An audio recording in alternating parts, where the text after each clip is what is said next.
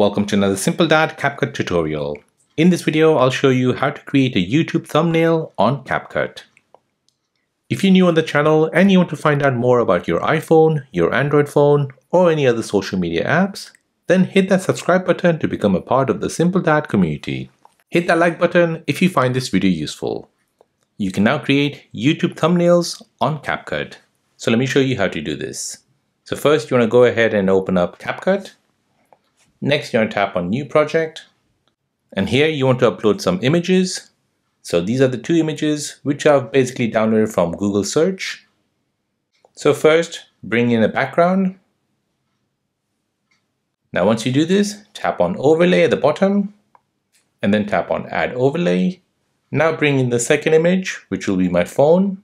Tap on Add. Now position the phone to the left hand side. So here I'm making a thumbnail for our iPhone. Next you're going to tap on Text, Add Text, and now I'll put down my text. Now move the text to wherever you like.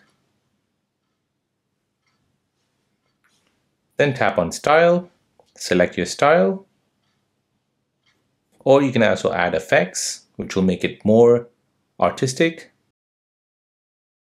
Next, you're going to tap on Bubble, and here you can make a box around the text.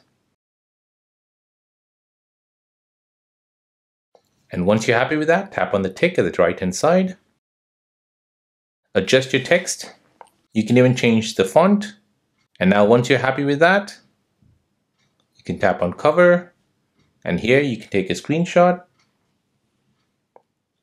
Now you can go back to your home screen, open up your photos, open the screenshot, tap on Edit, and then crop it so you only see the thumbnail.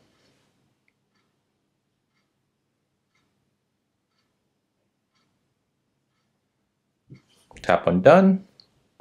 And now you have created your very own thumbnail on your iPhone using Capcut.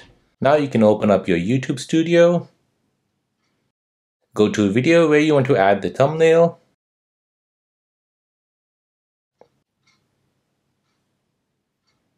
Custom thumbnail. Choose a thumbnail from your phone. And now you have created your very own custom thumbnail on your iPhone using Capcut. So there you go, that is how to create a YouTube thumbnail on Capcut. If this video is helpful, then please subscribe to see more videos like this. If you have any other questions, then please do let me know in the comment section down below. Thanks for watching and see you in the next one.